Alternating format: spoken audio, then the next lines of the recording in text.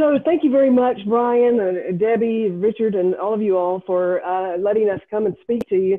We always enjoy coming to speak to this realtor group because, as I was saying before the meeting started, you guys are such a critical part of what we do in partnership with your listings and the things that we can put on our website, and always having your support. So it's always a pleasure to speak to this group, and I'm excited to say that we have some great things going on in Bay County, and I'd like to give you an update on where we are with some of the recent announcements and what we anticipate for the rest of the year, and also talk about some of the projects that have already been announced and where they are with their hiring process and implementation of their projects. So we were so fortunate right before the lockdown of COVID-19 at the beginning of March. We've been working with Suzuki Motor Marine. Their U.S. operation is out of California, but we were working directly with the executive team out of Japan. And we were able to work with several local landowners and put together 3 different parcels of property at the end of Frankfurt Avenue, the former Grover Davis operation, if you guys are familiar with that property, right on the water. And Suzuki purchased almost 20 acres of property at a value of $12 million to put their U.S. integration center here. And what they'll be doing is really similar to what Mercury Motors is doing here in Bay County, in that they will, you see an artist rendering of the site there. They are building docks and will have access to the water. So in their main facility, and there'll be several buildings out there, they will be doing research and development on the motors there, and then putting motors on boats and testing them in the bay right behind there. We anticipate them to create really more than 30 jobs within the next 5 years, and they're high-paying jobs because they'll be engineers and technicians. And a total investment once the buildings are up with about a $25 million investment. And this project is substantial because it'll put us on the international map. There's already been several news articles that have been published in international marine magazines. And once we're able to host gatherings again, the Japanese executive delegation from Tokyo will be coming here so that we can do a big groundbreaking ceremony and toast each other with sake and officially welcome Suzuki to town. So very, very excited to have this international company come to Bay County. If you track what's going on with the Triumph Gulf Coast monies and the grants that are available through that program, as a reminder, this is BP settlement funding that is allocated to the 8 most affected counties, which Bay County is one. We were awarded a $4.8 million grant from Triumph Gulf Coast last week in partnership with the Airport Authority and Parker McClellan and his team. We submitted a grant in support of Project Gator. I'm not at liberty to reveal the name of the company yet because we're still working through final details of our project agreements with them. But this is an aviation-related company that needs to have access to our 10,000-foot runway. They have plans to build a double-bay, narrow-body hangar that will accommodate narrow-body planes of various sizes. They do business with Delta, Southwest, some of the cargo carriers, and they will create 96 new jobs at an average wage of 115% of the Bay County average. It is a maintenance, repair, and overhaul operation, and the total capital investment is right at $26 million. And we're also working with Space Florida on this project. They're a quasi-governmental entity that helps us put together the financial components of these projects. We've been working with this company almost a year now, and we're finally to a point where we can start finalizing project agreements. To us, this will be a game changer, and hopefully the first piece of the puzzle that will enhance our recruiting efforts at the airport. Once we see this hangar under construction, we hope that it will be a catalyst for other companies to build at our wonderful airport. This is the first step of a longer-term vision to create an aviation center of excellence. As you know, our airport is the newest airport that's been built in the United States, and we have 3,000 acres around it to develop for economic development projects, such as Project Gator. So the airport really is our future of development, and we think that this will be the first domino that hopefully will fall that will lead to other recruitment efforts. Later on in this presentation, I'll show you an overview aerial of the airport properties and show you our vision for where we want to put some of these projects in creating our aviation center of excellence. Also, this past year, we were able to recruit Clark & Son Incorporated. This company is a cabinet manufacturer, high-end kitchen cabinet manufacturer. They just built a large factory in Merida, Mexico, our sister city, and are utilizing our sister port, the Port of Progreso. Their facility in Merida is 750,000 square feet, and they have committed to increase container traffic at our port to 400 to 500 containers a month. They've already opened the factory in Merida, had some pauses and delays due to COVID, but it is fully operational now, and they are ramping up their container traffic at our port. They're not quite at that volume yet, but we've definitely seen an increase in container traffic as a result of Clark & Son. And we were able to put them in the new expansion space in our distribution center at the Intermodal Distribution Center off Highway 231 that the Port Authority owns. If you look at this picture, and you can see that the building was added onto, it's that back half. And if you go out there now, I was out there last week, they've got a new general manager that they just brought down, and it's already racked and they're starting to receive product. And we are starting to talk to them about expansion opportunities in our Intermodal Distribution Center. They initially committed to 50 jobs and $8 million capital investment, and this is their U.S. distribution headquarter operation. So we do anticipate this company continuing to grow. Here's the picture that I promised you. This is Florida State University, Panama City student housing. You know, I mentioned Project Gator being a game changer. Let me tell you, for Bay County and for everything obviously we're working on, the fact that we are now building student housing that will be available for not only Florida State students, but also Gulf Coast students is absolutely a game changer. Education and workforce is a critical component of our recruitment package. We can never get to the table to negotiate an incentives deal if we can't prove that we can answer the workforce question. And the fact that we will now have student housing is a great recruitment tool for us to get students here. This facility is right on the water. It'll have a swimming pool and an outdoor theater area. If you've been down this way lately, my office is right down the street from where this is going to be built. You'll see that they've already started clearing the ground, so the construction is going to be beginning very soon, and it's planned to start opening in August of 2021. So this is real. It's something that the leadership in Bay County has been working toward for a long time, since before I came here, and it's so wonderful to see these dreams finally coming to fruition. As you look over the last 5-year period, these are some of the projects that we've been able to announce. There's a good mix of existing businesses that have been able to expand, and then some new companies that have come into our area. So you see we've had quite a bit of activity, and I'll go further into some of these and give you an update on where they are. Looking at our 5-year report card, we've had 9 new project announcements with almost 2,000 jobs, 233 million capital investment from these commitments and the economic development projects. And according to Florida Department of Economic Opportunity, with this activity, that means almost an 8.5 increase in the average wage. And that's important for us. Those are key indicators. We also track per capita income. And according to the Bureau of Labor Statistics, we've had a 15.6 increase in per capita income. So what that tells you is as we focus on our local economy, you know, we always want to look for opportunities to increase average wage and per capita income.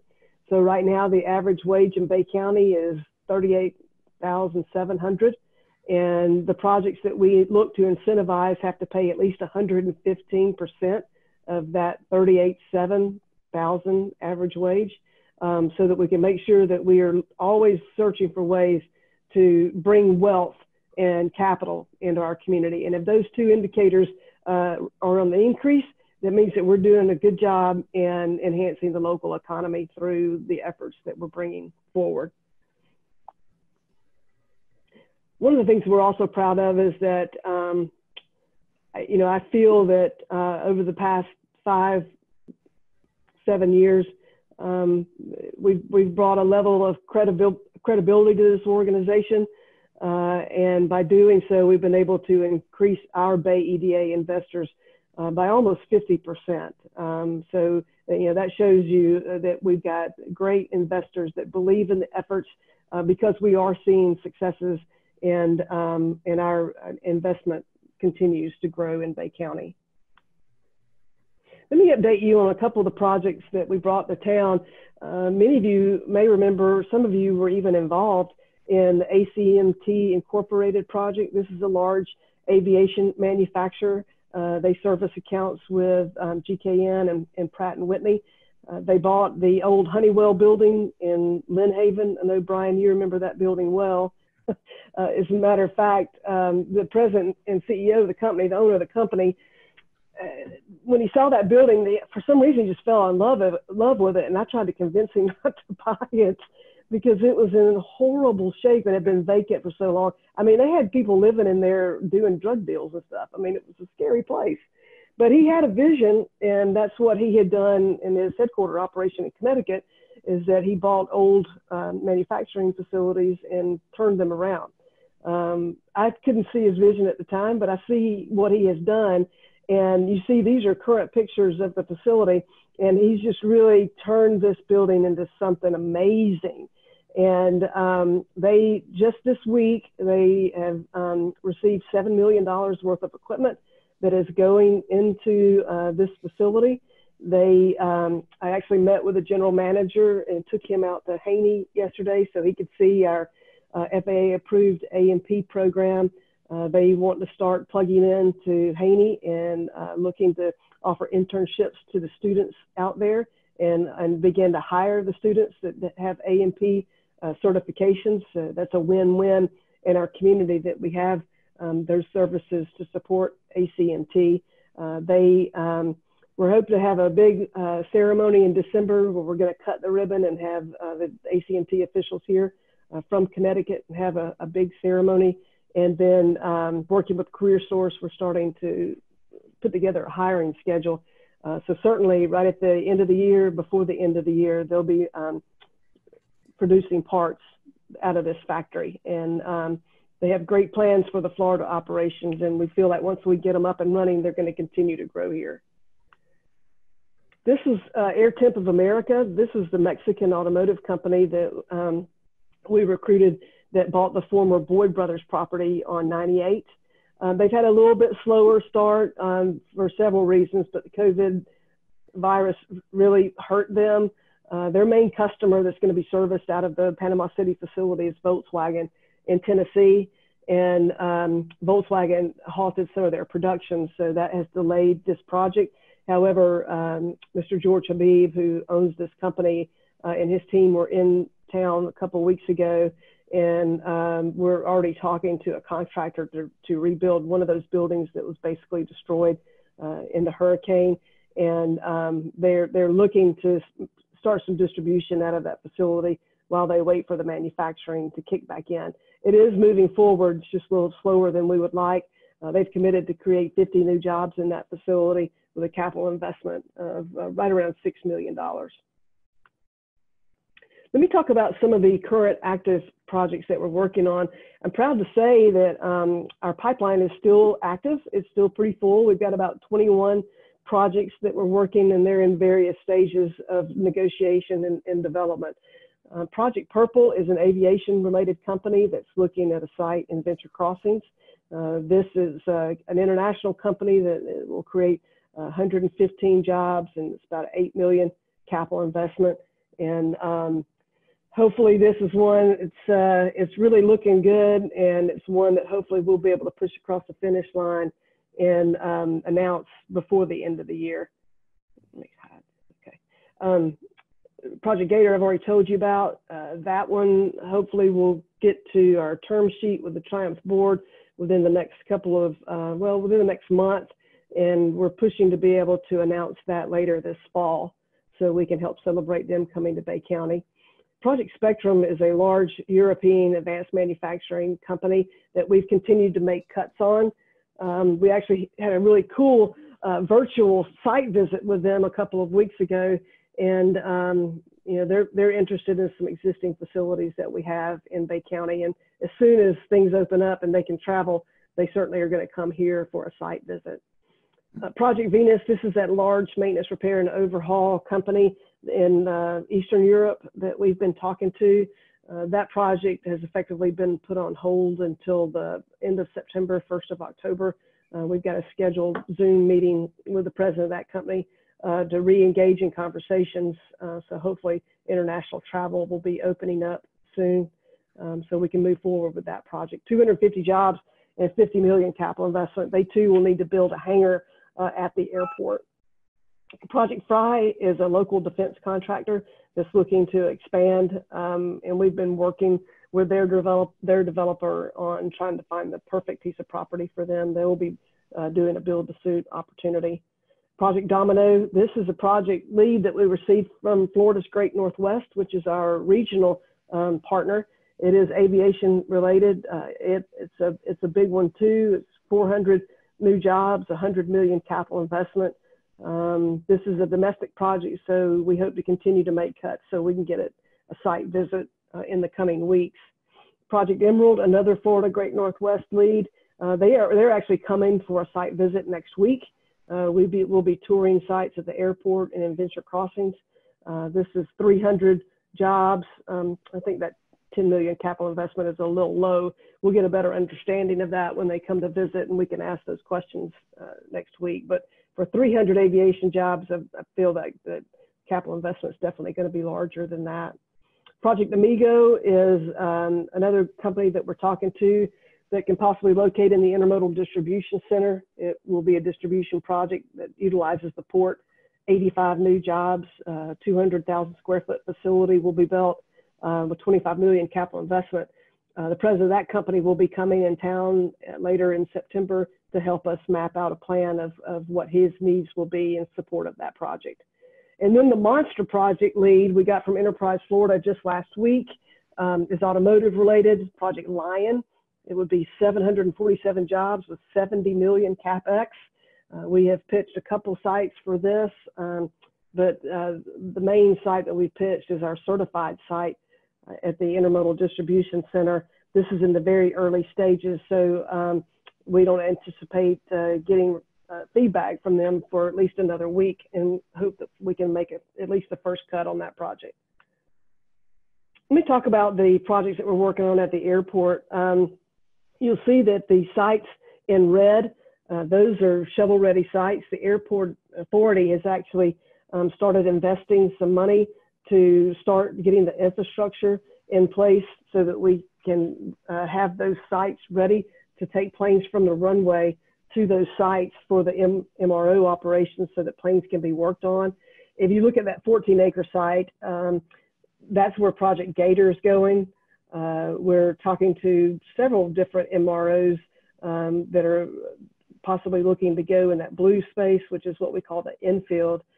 And as part of our aviation long-term strategy, once we start getting traction with these companies locating at the airport, our long-term strategy is to work with the Triumph Gulf Coast and Haney Technical School to move our airframe and power plant, our FAA-approved A&P program, out to the airport, so that we will have the students being trained where they're going to be potentially working, and it would give our aviation companies access to the students so that they can do internships and work in a real work environment.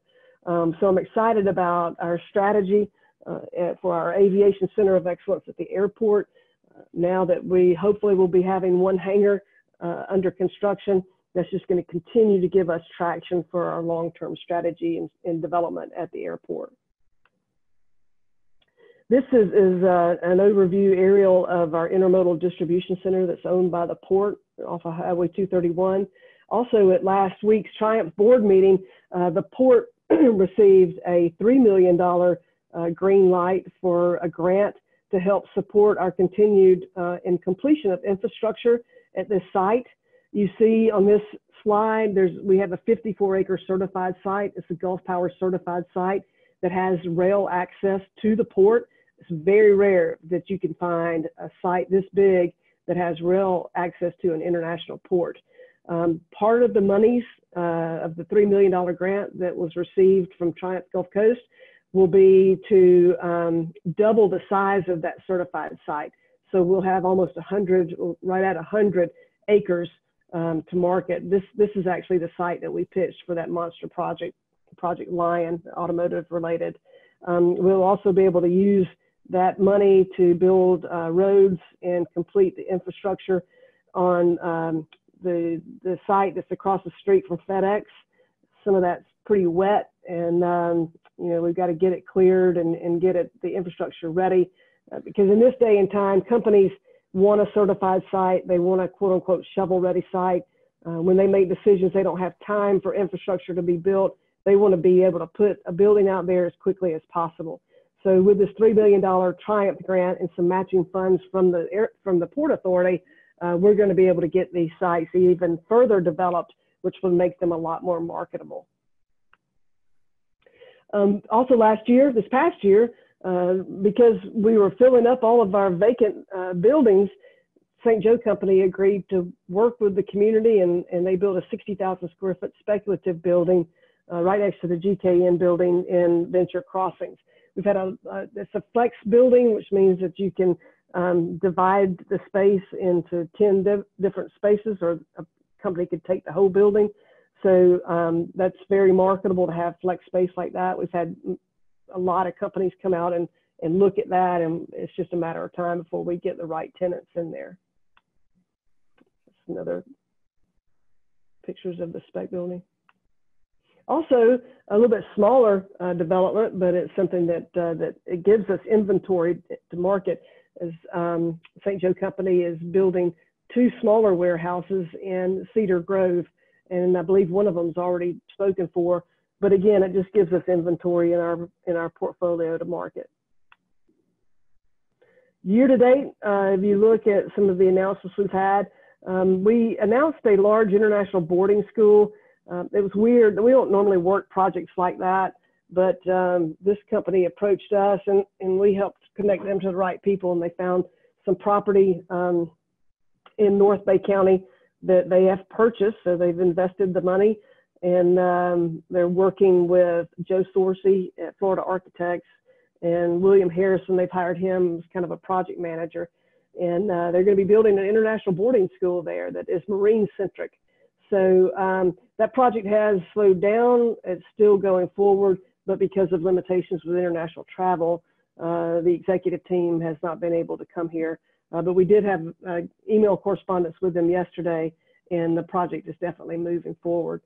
I mentioned Clark & Son, the large distribution center, Suzuki, obviously, and they will begin construction within the next 2 to 3 months out there. We had 3 existing industry projects that we worked before everything locked down. We were having almost weekly prospect meetings and visits here to Bay County, 30 requests for proposals that were completed domestically and internationally.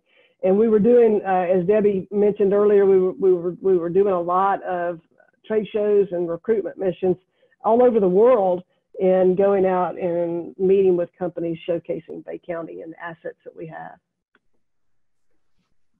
So even during the times of COVID, we've had to get creative and do a lot of digital marketing and virtual meetings. It's been a challenge, but thankfully our business is still moving forward. We're going to be moving forward with hopefully a couple of announcements before the end of the year. And we're just excited to be able to continue to showcase Bay County. And we just think that you know, despite some of these obstacles and setbacks, we're going to continue to see great things happen here.